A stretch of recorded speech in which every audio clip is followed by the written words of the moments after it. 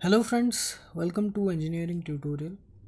So we'll continue our discussion with the subject of communication systems, and so far we have discussed about various basic introductory concepts related to uh, communication systems, starting from the block diagram, about the various ways in which we can classify, categorize the whole communication process. And in this video we are going to discuss about another very important aspect of the process of communication, which is the connecting link, the channel, the medium of propagation of the signal.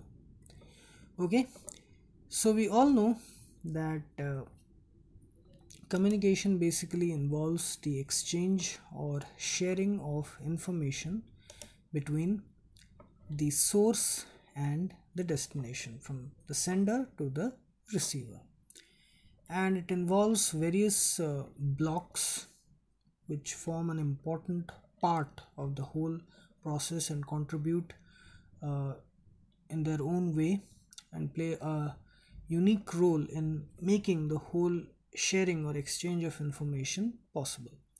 So an important part of this whole communication system is the channel or the medium, okay, which serves as the connecting link between the sender and the receiver, the transmitter and the receiver. So here we'll just discuss in a very short way, but we'll try to cover up the basic things. Okay, so the three important parts of the communication process are transmission, reception, and processing. So the channel, it makes possible the transmission and reception. This whole thing is possible because of the channel, okay, the communication channel, the connecting link. So here we can define the communication channel as the medium over which the information containing signal, the message signal, is passed from the transmitter to the receiver. And there are various important characteristic features which should be considered before the selection of a communication channel, because that can affect the quality of the signal and various aspects associated with that. Okay, so the various characteristics that are taken into consideration while the selection of a channel for a particular communication process are signal to noise ratio. Okay, now we all know that noise is noise and distortion, they do exist in communication systems, and there is no way that we can completely eliminate noise and distortion, interference. There will be noise, distortion, interference, no matter how much precautions we take, no matter how much carefully we design the circuitry, everything, but noise and distortion will be there. So what we can do is that instead of trying to completely eliminate it, we can take steps to minimize it. So selection of a communication channel is an important step towards in that direction. So signal to noise ratio is an important characteristic. Higher the signal to noise ratio, the better it is. Okay, so it means the noise, as compared to the noise components, the signal component is high. Then is channel bandwidth, the frequency range which is allowed, which is permitted for the communication process. Then the amplitude and phase response, then linear and non-linear response of the channel, and various other distortion and interference effects. So these are the common characteristic features that are taken into consideration while selection of a channel, and the characteristic features of a channel are expressed in terms of these parameters.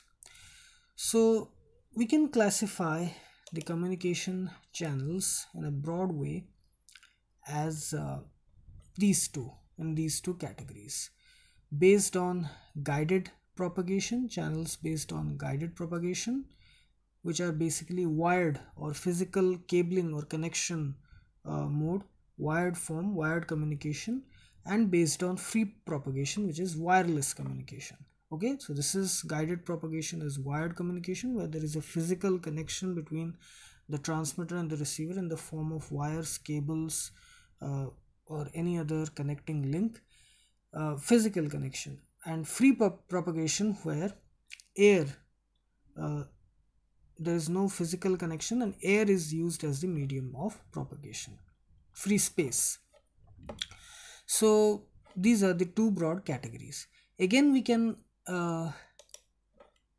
categorize the guided propagation in the form of these three main categories. Okay, twisted pair cable mode, coaxial cable, and optical fiber, the physical connection, and the channels based on free propagation as wireless channels, satellite channels, and mobile channels. There are other methods also, but broadly we can categorize them in this way. So in this video we are going to discuss the guided propagation. So first we'll discuss the twisted pair cable.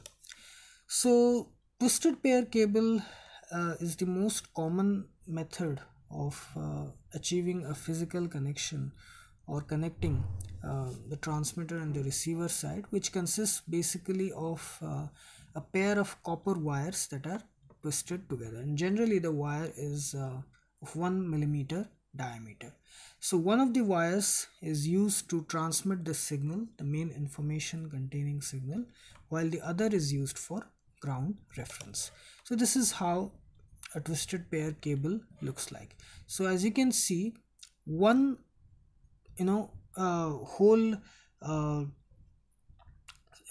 set, it consists of many such subsets, which consists of pair of wires twisted together, and the white portion or the gray portion you can consider as the reference, the ground which is used, and the other is the signal carrying wire.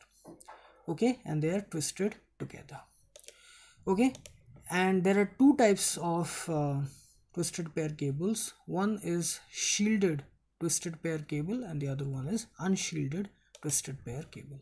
So it consists of an inner shield, which is the protective coating over these wires, then there is an outer shield, and then the final protective layer, which is the outer jacket. This is the twisted pair cable. So basically they are used in telephone lines, local area LAN networks, and the data speed here is from 0.1 to 100 Mbps, and it has a good signal to noise ratio. Okay, so this is the twisted pair cable. Next is coaxial cable.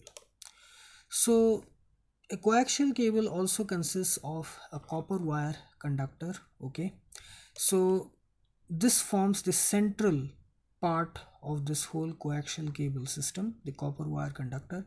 Then over it there is a first insulation coating, then over that there is a copper mesh sleeve coating, and then the final outer protective insulation. Okay, so this is the general structure of the coaxial cable. The inner copper wire conductor, then there is a first insulation coating, then a copper mesh sleeve, and then the outer insulation. Okay, so here the characteristic features are the data rate. It is up to 10 Mbps. It is used in cable TV and telephone. It also has good noise and interference, immunity to noise and interference. That means it gives a good signal to noise ratio, and it has a large bandwidth, and the signal losses are low. Okay, but it has one disadvantage, which is that it is costlier than the twisted pair cables. As compared to them, it is slightly higher price. Next we have is the optical fiber. Okay, so optical fibers, as we have already discussed in the optical communication optoelectronics section in detail, here we'll discuss it in short.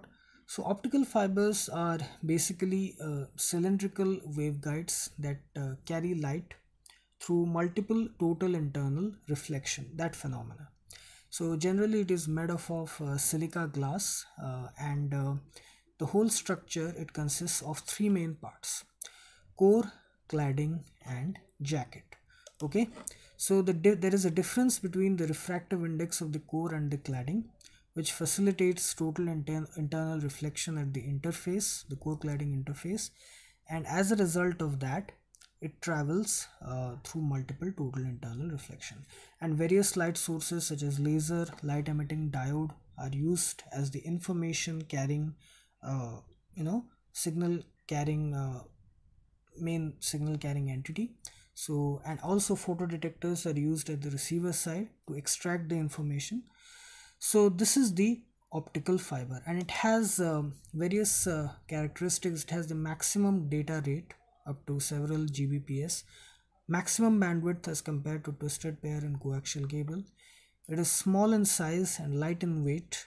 It is immune to electromagnetic interferences, less noise and distortion, and it is costlier than twisted pair cable and coaxial cable.